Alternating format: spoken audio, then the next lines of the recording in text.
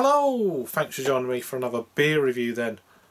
We've got a German beer for the first time in a fair few months, and continuing the theme of some German beers that I really did enjoy. Probably September, early October of 2020, and then things happened in my life. I've not been back to them since, so it's time. So I'm probably almost certainly going to butcher this beer brewery's name up. Anyway, it's from, here we go, apologies, but you'll get the gist, and I'll put the correct spelling below and you can look it up for yourself. They're out of Bayern then, in Bavaria in southern Germany, and it's there from Jubiläums Brauhaus. I'm butchering that up already. Brauhaus Tegernsee. As you can see, it's their Max I Joseph export beer, or a Dortmunder / export lager, and it's coming in at 5.2% ABV. As I said, they're out of Bayern in southern Germany. So yeah, interesting one. A Dortmunder / export lager. So it's a 500ml bottle, really nice. Fancy something like just to cleanse the palate. I've had a few IPAs just now, but yeah. So there's the crown. So it's a new one on me. I've not had anything from this brewery before. How many beers do they do? They do 9 beers. They've got 9 beers listed on Untapped. They're going to be all, I would imagine, in the traditional German style of lager. Let's have a quick look here. They do a Helles Special, this one, a Dunkel Export, a Pils, a Bock or Doppelbock, and another Helles, and a Hellbock or Maibock, and a Cellar beer. So big thanks to my good friend Jim. He brought me these round about early December, second week of December. I've had them in the fridge since then. It might have been further ago than that, because he's brought me a couple of beer packages round. It probably was more in November, to be honest with you. But yeah, check out the label. Pretty damn cool. You can tell it's got a bit of age, kind of, yeah. Pretty awesome stuff. Anyway, let's crack it open then. I'll try not to describe or to say the brewery's name again during the review. A little bit of smoke, nothing crazy. I want that bottle cap. It looks pretty good. So yeah, I'm really looking forward to this. A traditional German export beer. There we go, we'll get it all in there. So a 500ml bottle, the usual. It's a beer in a glass, as you can see, clean as a whistle. 3/4 of white head on top of a nice kind of very clean looking lager. Gentle carbonation, lemony, you know, that kind of strawy colour. So yeah, enough about the brewery then, because all the links will be down below for the brewery, whatever social outlets they have. Are they on? So they've obviously got a website. So let's go back here one, and then we'll see. Anyway, aroma. Yeah, it smells very clean, very refreshing. I've only got a website, so we'll see about that. There's only a less website listed on Untapped, so yeah, very kind of grainy, as you would expect for the style of beer. It's got that kind of lovely whiff, lemon, wheat almost. Yeah, that lovely lagering kind of element to the aroma. It's well in there. I just want to crack into it. It's going to be great. I could just tell. It's got that aroma of quality for the style. So anyway, cheers.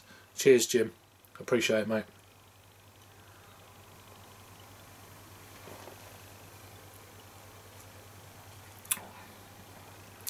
Yeah. Nice bit of white pepper spice going on in there. Crackery kind of malt build. Very refreshing, very clean, very smooth. Oh, if all lagers were like this, I would still probably be a lager drinker. Leaving a nice lacing on the glass there.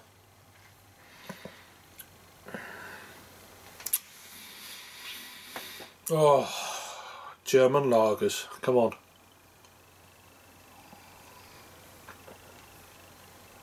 What a great palate cleanser or thirst quenching beer if it's in the summer. Very well rounded, very smooth. Hints of grain, as I've already said, on the aroma. It shines through on the taste. Very crisp. Very good beer.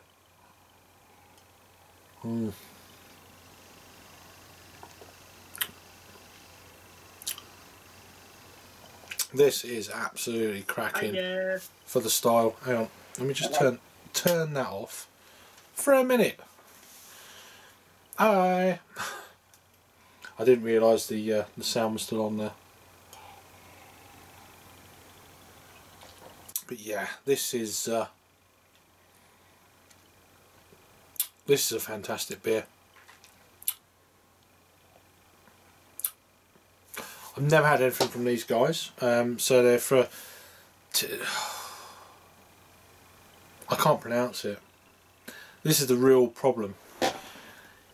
Herregonschi. How many different descriptions you want in one video? It's one of them deals. I'll just show you the label, save me embarrass myself. So yeah, that. What a fantastic introduction, pardon me, to the brewery. Look at that that building background. I assume is based on what the brewery looks like. A lot of these German beers are.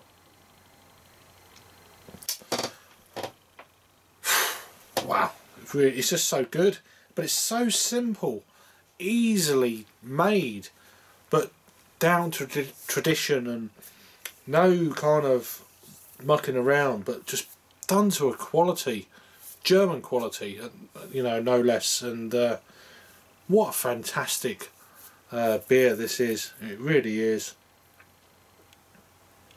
I really appreciate these kind of styles of beer more the more I drink them, and I think it's having drunk a lot of kind of more mainstream lagers over the years, and you try something like this.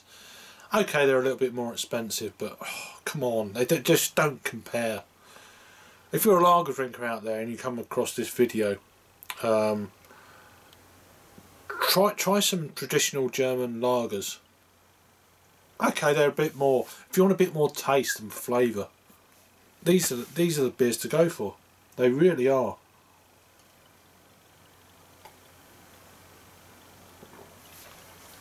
I could just neck that. It's one of them beers. If I was in a pub, it's like, come on, neck it. And I had that, I'll be like, do you know what? I might give it a try. There's no chemical kind of. It's not over carbonated like a lot of these kind of mainstream beers are. Lagers at least. There's none of that. It's just steady, but more flavour. They're a lot more sessionable. You're still getting your hit at 5.2 if that's your deal. But I don't drink for ABV and getting drunk anymore. Although it still happens, of course. I drink more for flavour. And if you're a lager drinker, this is a fantastic beer. Give them a try. Go and give them a try. All the links and stuff are down below. Put all the lists, put all the kind of the brewery and that online. Do a Google search.